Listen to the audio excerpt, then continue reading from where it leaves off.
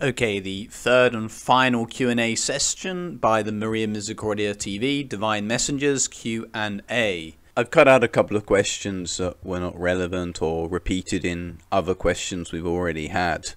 So that's why this video is a bit shorter than the actual video. Let's begin then. Friar Luciano, how is the Grace Mercy Order composed? The Grace Mercy Order is composed by 6 branches, or expressions of consecrated life, whether monastic or civil. Each one of them was requested and guided by the Sacred Hearts throughout more the complicated than Opus each Dei movement, each expression or the of our neo-ecumenical order has always been way. indicated by the Sacred The other Hearts. branches.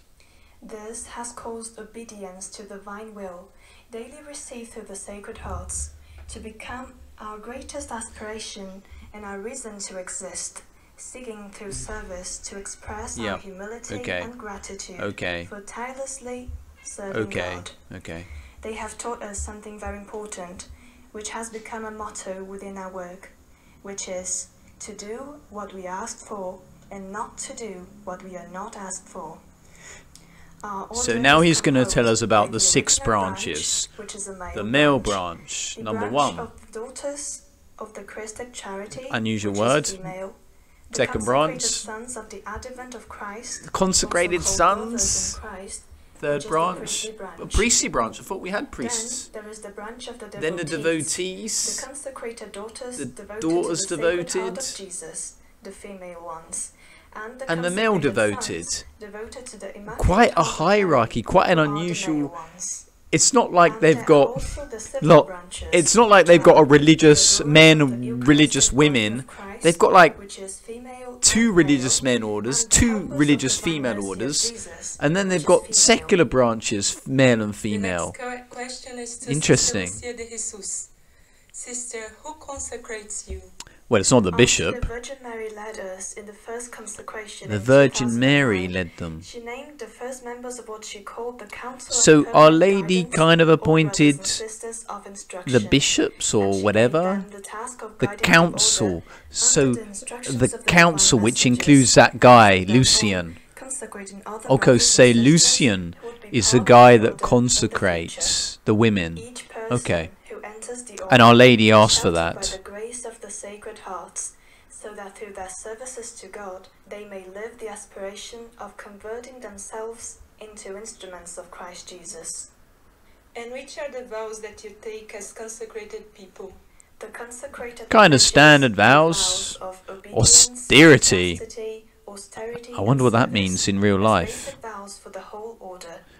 As years Is it pass poverty, and maybe? into our consecration, we take on some other vows.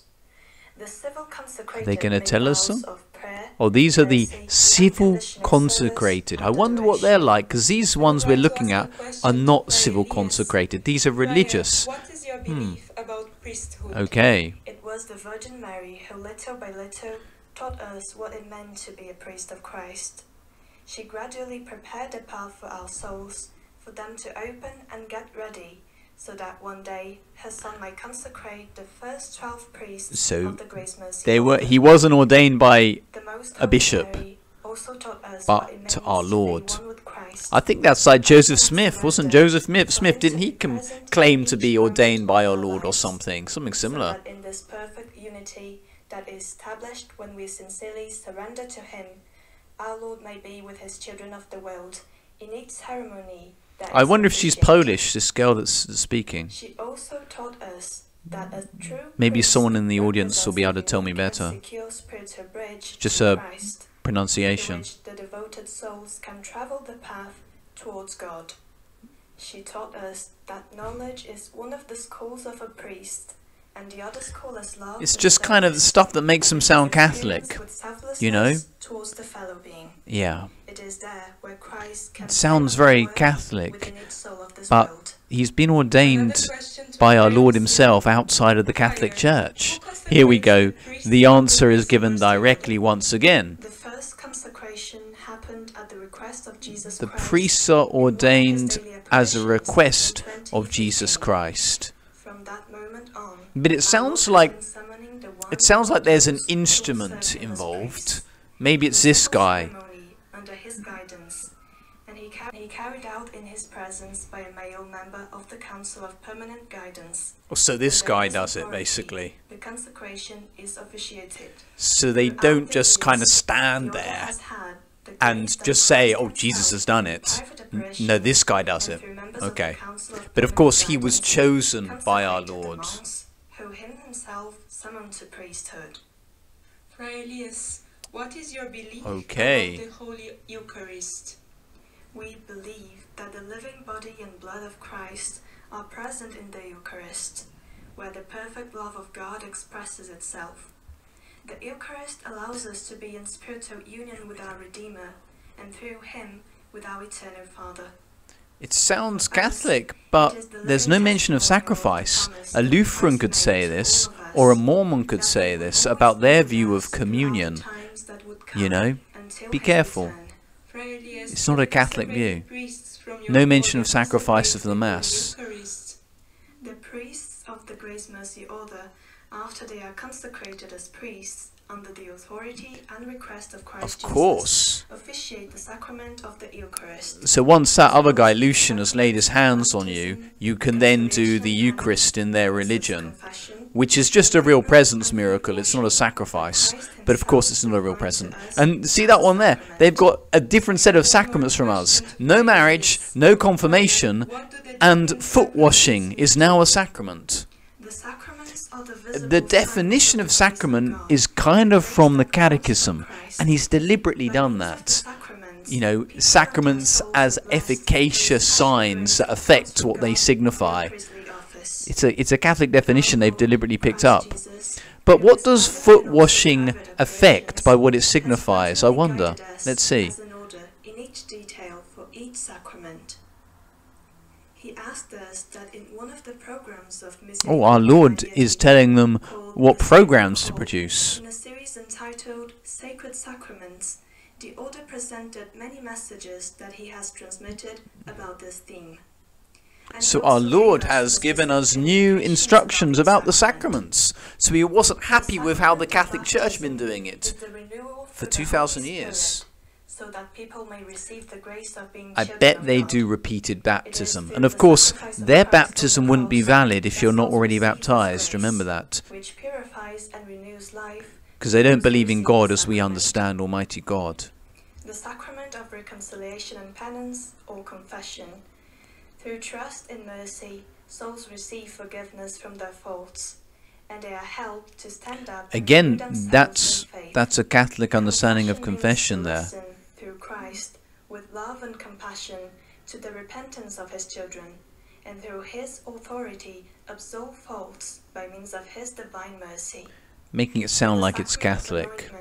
Spiritual wounds and marks are dissolved by the merciful. Well, that's actually not the Catholic understanding of anointing of the sick. He's not mentioned about temporal punishment, and he's not talking about the effects of sin.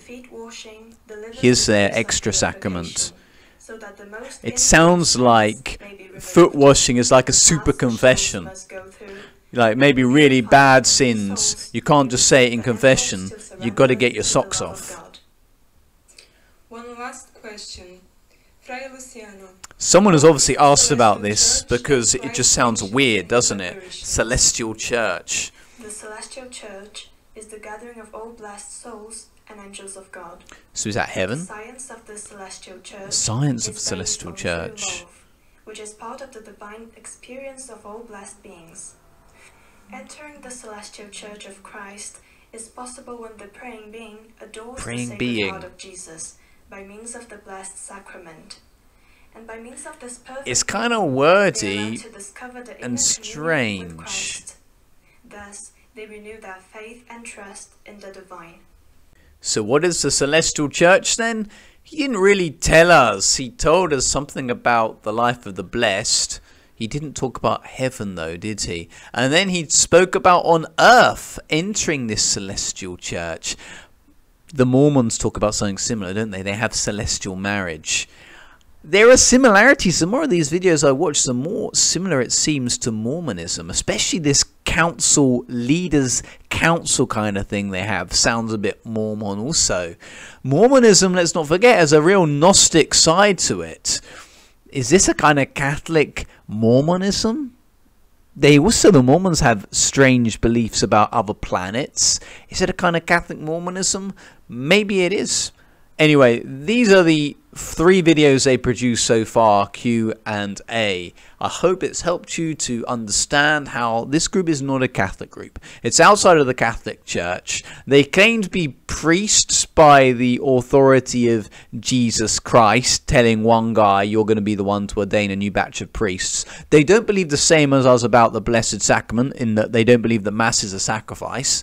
They don't believe that our Lord has guided the Catholic Church for 2,000 years. They believe that the Catholic Church has obviously got it completely wrong. Or they believe in new public revelation happening that completely overrides everything our Lord has taught for the last 2,000 years. Again, like Mormonism. You know, my guess is this is the devil up to his usual activity. May Almighty God bless you. May Our Lady intercede for you. In the name of the Father, and of the Son, and of the Holy Spirit. Amen.